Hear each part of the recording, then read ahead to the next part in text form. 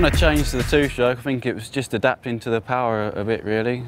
The techniques on the extreme stuff are pretty similar, but finding grips a bit different. Straight away I felt pretty natural on the bike, so it felt good and it's gave me a bit of confidence, and hopefully from now I'm going to keep progressing throughout the year. For the extreme events, I think it's a lighter bike.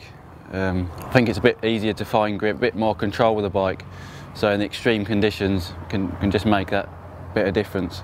The new venue for the tough one looks fantastic. I've been there on my trials bike and there was enough to stop us on the trials bike. It's on the rocks, there's hardly any grip and there's some massive hills there, so it's going to be a good spectacle for the spectators and it's going to be a good show, I think.